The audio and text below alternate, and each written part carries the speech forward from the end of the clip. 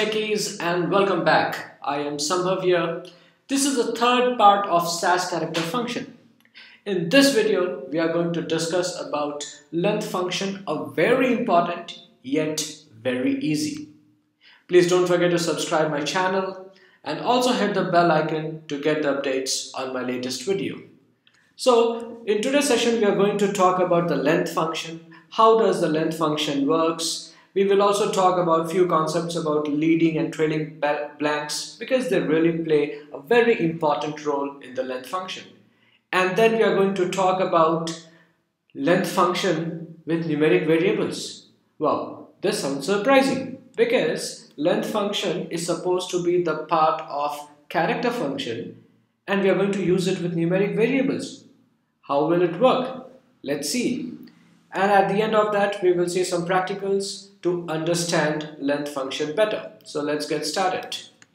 So guys, these are the list of functions we are going to see for the length character function in SAS. And we have already discussed the uppercase, lowercase, propcase and sub-str function. And if you have not seen my previous videos, don't forget to check them out. So let's get started with the length function. A very simple definition of length function is that it would return the following. Number one, it will return the length of a non-blank character string. Non-blank character string, what do we mean by that? Let's assume that we have a text called as SAS. Now here there are three alphabets, SAS. So these are the characters and there is no blank associated with it. So it will return, the length function will return 3 if we pass this character value or store this value in a new variable and pass them as an argument of the length function. Second thing says that it excludes trailing blanks while counting the length. Now what is trailing blank? And is there any type of other blanks we have? Let us see that. Assume that in the same example where we have mentioned SAS, assume that I am adding 3 blanks before SAS and 4 blanks, or let's say 2 blanks before SAS and 3 blanks after SAS. Let me represent these blanks with these lines. So there are 2 lines representing 2 blanks here and 3 lines after the word SAS which represents 3 blanks after the SAS. Now, what is trailing blank and leading blank? Now, the blanks which appear before the word are called as leading blanks. So these two are nothing but leading blanks. Leading blanks. Because they are ahead of the word. So they are leading the blanks. They are leading blanks. Similarly, these 3 blanks, that means the blanks which appear after the word, are called as trailing blanks. Trailing blanks. So here we have 2 types of blanks. Leading blank, the blanks which appear before the word, and trailing blanks which appear after the word. A very easy trick to remember, because I know many people get confused that what is trailing and what is leading. A very easy way to remember is leading starts with the alphabet L and trailing starts with the alphabet T, right?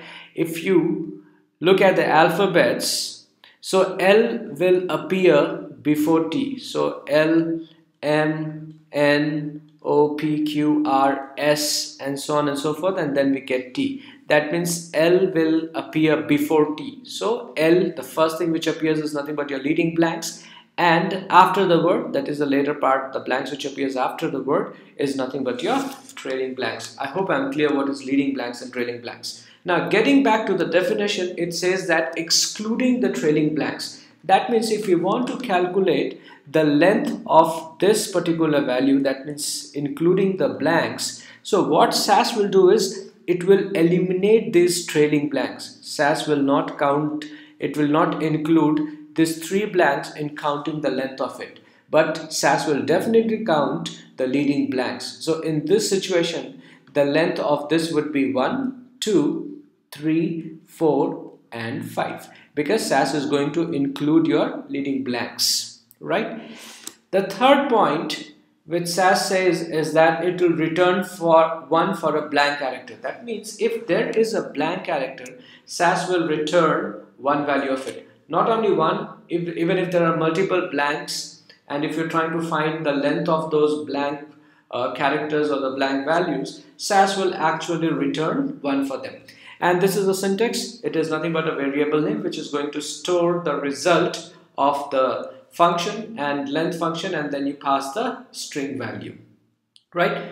Now let's do some practical to understand this. I will take the same example for a clarity. So let's say data, and let's say function 1, and let me give a, and I am specifying SAS, right? Let's include result1 and use the function length, and let me pass the argument a, which is nothing but a character variable. Let's execute the code to see the result. Proc print data is equal to function underscore 1 run. So in this situation, SAS will return 3 because these are the non-missing characters. These are the characters which is available. So SAS will return 3. Now the second thing which SAS return is it will exclude the trailing blanks and calculate the length of it. So just let me copy this piece of code here. Let me give a new data set name called as function 2, and now I am going to add some blanks over here, 1 and 2. So 2 leading blanks, and let me add 3 trailing blanks, 1, 2, 3. Now let's look at the result. Once we execute the code, you will notice that the result is 5. 2 blanks plus 3 SAS. 2 blanks plus 3 alphabets. Not 3 SAS, I'm sorry. 3 alphabets of SAS word 1, 2, 3. So it will return you 5. Now the third thing which a length function can return is that it returns 1 for the blank character. Let's try that as well. So let me change the data set name to function 3, and now in spite of specifying any character or string, I will leave it as blank, and let's see what is the result. So according to the definition, now SAS would return 1 because of the non-blank character. See, SAS is returning 1. Now guys, it is not necessary or mandatory that it can have any number of blanks. Assume these many blanks as well. Now even if I execute my code right now, it will not count the number of blanks, it will just return 1, because we have seen in the definition that SAS will return 1 for the blank characters, right? Now another very important thing, length function or numeric variables. Well guys, yes, we have seen that length is nothing but a part of the character function. But can it work on numeric functions? Numeric values? Sorry, not numeric functions. Can it work on numeric values? Yes, of course it can work. And let's see the result. Now, whenever a length function is operated on the numeric values, it will return these two things. It will return 12 by default for numeric variable or the numeric value. No matter whatever value you give or whatever variable you specify for the given variable, it will always return 12. Let's have a look at it. Now I am going to create a new data set called as function 4 and function 4. Now I am not going to specify a character value. I am going to specify a numeric value. Let's say 1, 2, 3, 4. And let this be result 4. And now when we execute this code, surprisingly, SAS is going to return the value 12. SAS is going to return the value 12. Many of you would have imagined or thought that SAS would throw an error stating that, hey, A is not having a numeric variable. It is having a numeric variable. It is not a character value at all. But still, SAS will return this. Now, assume I am giving data function underscore 5. A is equal to, let's say, I am giving some random numbers which is actually more than 12. and let me execute the code and see the result, right? So length of a run print data is equal to function underscore 5, and let's execute the code. Can you guess the result? If you have guessed it 12, then you're perfectly correct. No matter how long this is going to be, the SAS will always return 12 in this situation. Now, if it is returning 12 in this situation, or it is returning 12 in the previous case where we only had three numbers, what is the reason behind this? What is the thought process of SAS? Why does it returns 12 all the time, right? The reason is because SAS uses the best 12 dot format to convert the numbers to characters so that it can use it in the character function. It means that SAS is actually converting these numbers into characters so that it can use it in the character function.